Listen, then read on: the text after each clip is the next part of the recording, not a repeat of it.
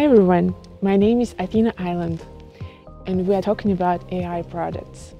Today we are here in Botanical Japanese Garden, surrounded with sakuras and all other flora and fauna which belongs to Japan. We are waiting for Alexander Khanin, who is a CEO and founder of VisionLabs. VisionLabs is a startup who is creating a technology which detects people's faces. And then later you can use your face as your personal ID. Hey, how are you doing? Hi, I'm fine. And you? Yeah, good. So, let's gonna start? Yeah. The first question will be about your background. I really want to know, so where did you study and how did you start your business? Yeah, so I graduated Bauman Moscow State Technical University in 2011. So you're tech. Yeah, it's really deep tech, and my specialty was robotics and robotic systems. So from the very beginning, I was fond of robotics, and so that's why I decided to go to Bauman University. And since the third grade, all my diploma topics was about robots and mechatronic systems. So all about robot brains, robot arms, engines, and so on and so on. So you were creating robots for friends of people.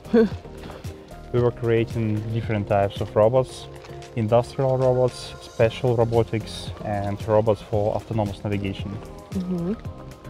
Well, talking about your business, how did you start? I started my business when I was a PhD student in 2012. So I understood that if you're doing robotics in Russia, so it's mostly military applications and some industrial applications. So this is not for me. So. But you're doing international business, right? Right now I'm doing international business. Yes. So I started my business from license plate recognition, and then we transformed. So we made several pivots and stopped on facial recognition. So right now we have international company with more than 100 employees, with headquarters in Amsterdam, with offices in Moscow, Dubai, and Singapore. Good. And talking about tech, can you just describe what is it about and also about the product a little bit more detailed? So we're creating industrial level software, enterprise level software for computer vision, and it's mostly about facial recognition, human understanding, human behavior understanding. So usually we call it human-centered. And what kind? All about humans. But our flagship product is Luna platform. This is a platform for facial recognition in huge scale for any type of business, for any type of company scale. And what kind of data you're analyzing? We're analyzing the huge amounts of photo data and video data. This is live stream from huge networks of city cameras, or like bank camera, retail chain camera, and also we're analyzing different lists to match people with watch list, with VIP list, with the list of loyal customers, with the list of customers of the bank, etc., etc. And what kind of clients do you have? So most of them are banks or retail companies, or? 70% of our clients are banks, because this is next generation banking trend when you deploy a digital banking platform. So this is digital ID, digital platform. No one wants to rely on ordinary paper passport, because this is really an old-fashioned style type of identification. Everyone now believes that your face is your passport, your face is your passport. So, and this is our key idea. And our difference from 99% of competitors that we focused on business applications, not police, not special forces applications, business applications to increase convenience and to increase the level of service for the customers. And this is fully based on deep neural networks and our know-how on quantization and pruning of these deep neural networks to make it cost effective for business and embedded devices. And by the way, do you have a lot of competitors?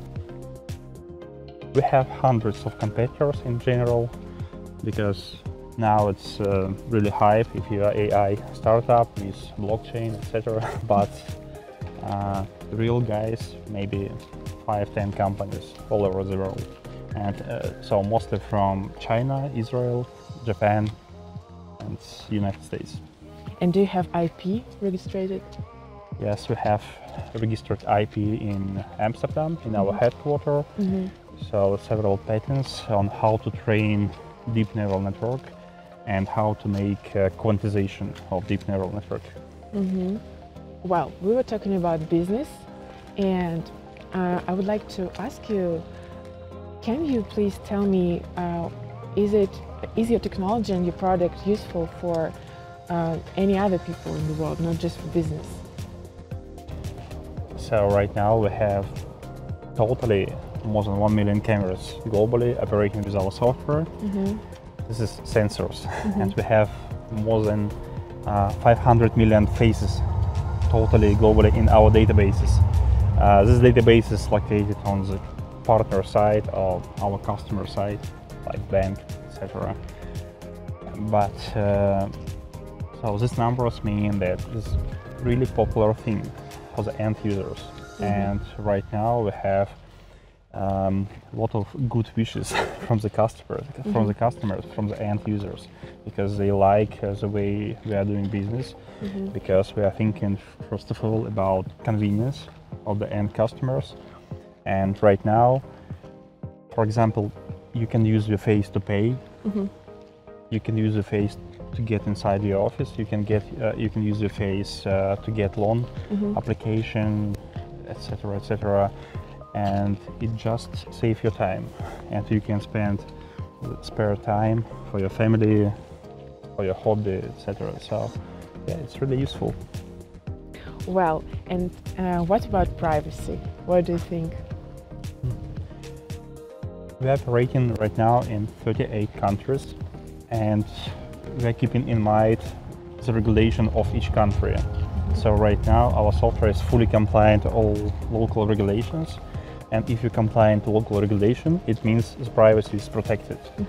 And I can say more that we are going further, and we are just encrypting all the data we are storing in our databases, and we are operating with fully depersonalized data. So we have several confirmations that on the algorithm level, we're working just with depersonalized data.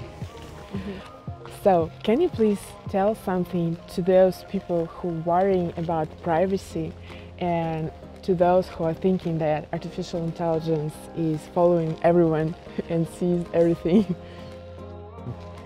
Yeah, so I can recommend for these people to keep doing ancient style work, to ride horse to the office, etc.